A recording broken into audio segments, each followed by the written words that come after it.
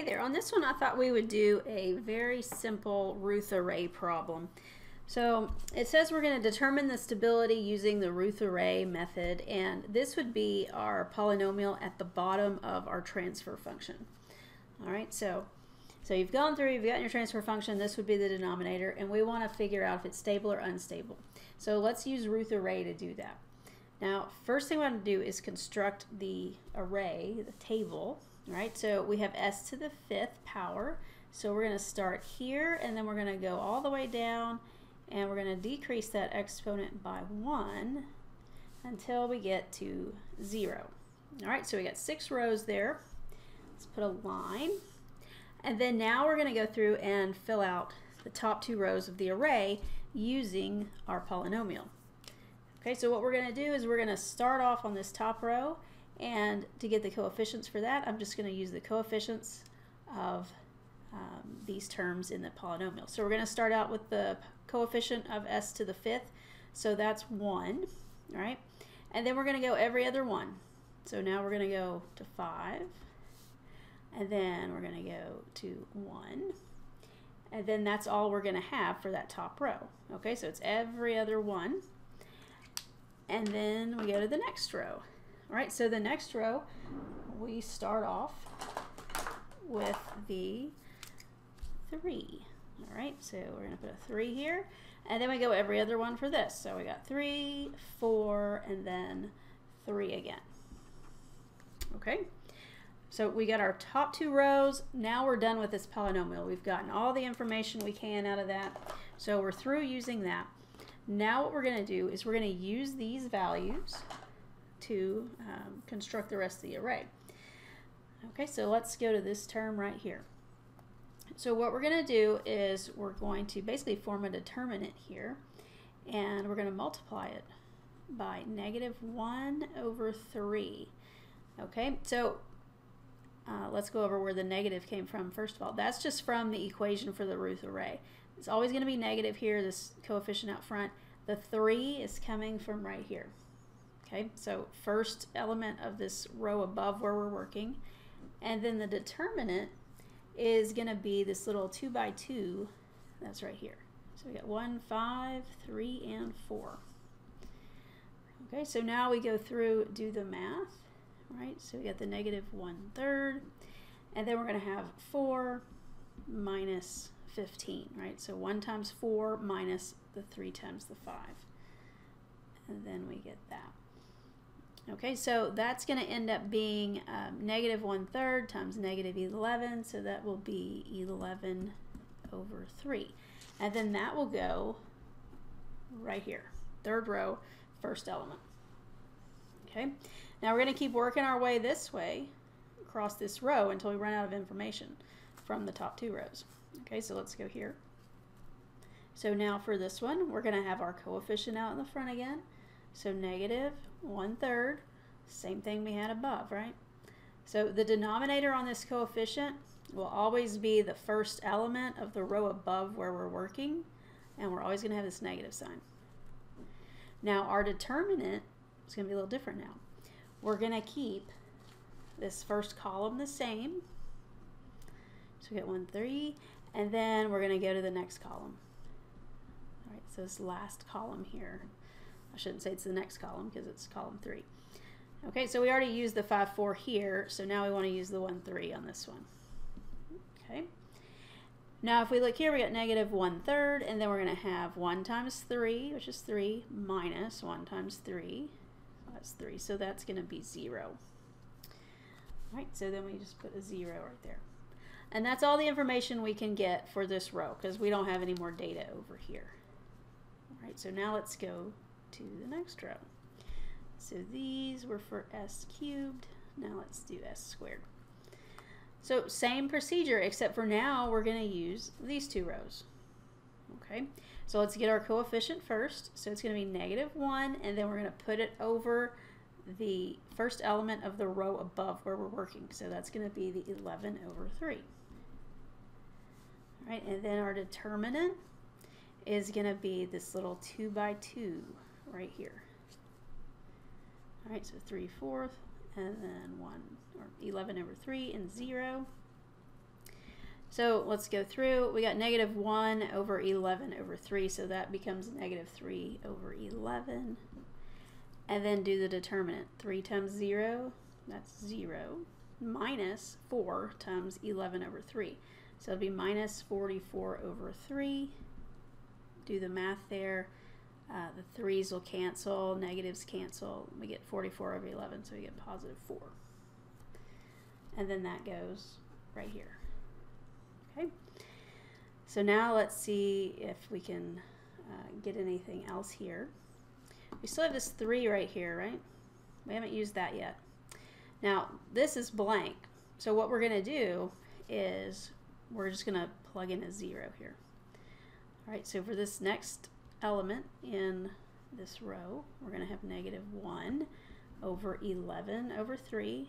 I have no idea why I drew pi there. It should be 11. And then our determinant, we're still going to use the 3 and the 11 over 3. That doesn't change. And then now we're going to go this last column. So 3 and then 0. So plug in a 0 where we have the blank. Okay. So again, that gives us negative 3 over 11. And then we're going to have 3 times 0, which is 0, minus 3 times 11 over 3, which gives us the 11. Right there. All right, so now what do we get? Well, we got 0 here, and then this is negative 11 over 11. Those cancel, negatives cancel, so we get a 3. Okay. And then we just keep on going. So both of these were for s squared, that row. Now we're on this row. Same procedure. Get our coefficient first. So we look to the row above. It's going to be negative 1 over 4. And then our determinant will be this one right here. All right, so that's what we'll put in here in the brackets. So 11 over 3, 4, and then 0 and 3. So do that calculation, you get negative 1/4. 11 over 3 times 3 gives you 11. I don't know why I put bar, we need parentheses here. So we'll have 11 and then minus 0. All right, so that gives us negative 11 over 4. And that would go right here. Now, is there any way to get this element here? No, right? Because we don't have any more data over here. I've already used the 0 and the 3. There's nothing else here. So that's all we're going to have in that row. And then let's do the last row here. Now, what do y'all think the coefficient should be? It's going to be negative 1 over first element of the row above. So put the negative 11 over 4 in the denominator, and then our determinant that we're going to use is going to be this little 2 by 2 right here. Now, this is blank, so we're just going to plug in a 0. All right, so we got 4, negative 11 over 4, 3, and then 0. And then let's go through and solve here. So the negatives cancel out. We end up with 4 over 11 times 4 times 0, which is 0, minus 3 times negative 11 over 4. So what would that be? Negative 33 over 4, right? Negatives go to positive. The 4's cancel. We get 33 over 11, so that's 3. Okay. And that's the end of our table, right? So we've constructed our Routh array, and now we can go ahead and look at stability. Before we do that, though, I want to point out something. There's a pattern here. If y'all notice, all of these are 3, right? So if we look at this, this last element on the second row equals, you know, the last element on every other row. Okay, and you'll always notice that pattern. So if you do any of these arrays, you're going to notice that. All right, so just remember, the last element on those even rows there is going to be the same value. Okay, so that's a neat little thing you can use. Saves you some time, because then you don't have to go through and calculate these determinants. All right. So looking at that, let's go ahead and let's determine stability. Now the way we determine stability with the Routh array is we're going to focus in on this first column. So at this point, I don't care about this stuff over here. Second and third column, I don't care about. We just care about this first column. And what we're going to do is we're going to look for sign changes. Okay, so we're going to start at the top and then go down and count sign changes. And I'll use this little orange marker to mark these out. So this is positive, right? Positive 1. Then we got positive 3. No sign change there because they're both positive. Then we go positive 3 to positive 11 over 3. No sign change there. Then positive 11 over 3, positive 4, no sign change. But now we have positive 4 to negative 11 over 4. That is a sign change right there. So let's put a little check there. Next, we go negative 11 over 4 to positive 3. Is that a sign change? Yes, it is, right? So let's put a sign change there, a little check mark. Okay, so we have 2 sign changes. Okay, so anytime when we have just a standard Routh array like this, if we have any sign changes, the number of sign changes will be the number of roots on the right side. Okay, so that means we've got 2 roots on the right side, or you could say 2 poles, however you want to denote it. So I always just put RHS for right hand side. Now this is a 5th order polynomial, so we have a total of 5 roots. Right, so the total number of roots is 5. I've got 2 on the right hand side, so that means I've got to have 3 on the left hand side.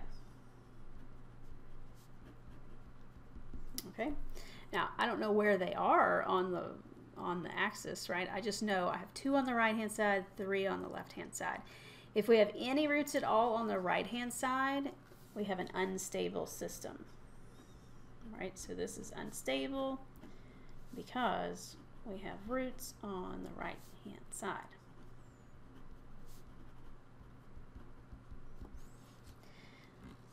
All right, so this is typically what you'll be asked to find. So how many roots, where do they lie? Right hand side, left hand side, and is it stable or unstable? This would be unstable.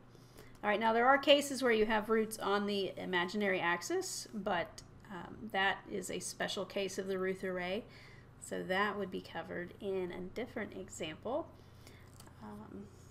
So there you go. There's actually 2 special cases for Routh array.